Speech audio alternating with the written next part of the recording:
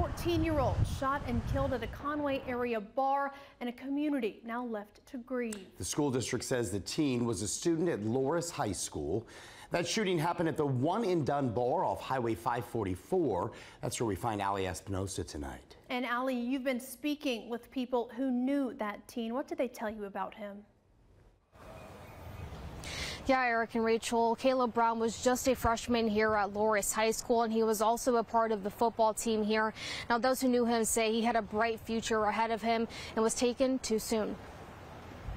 14-year-old Caleb Brown was just weeks away from finishing his first year of high school, but his life was cut short by a bullet.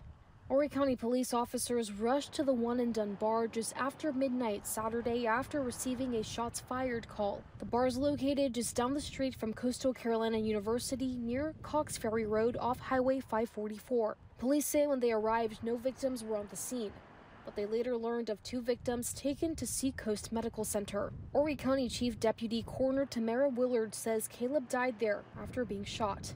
As for the bar, 15th Circuit Solicitor Jimmy Richardson says complaints have been made against it, but this deadly shooting could lead to bigger consequences. The shooting is generally, in times past, that's kind of the straw that broke the camel's back. That's what got the community up in arms. Meanwhile, Horry County Schools says the death of a student has a ripple effect on the school community.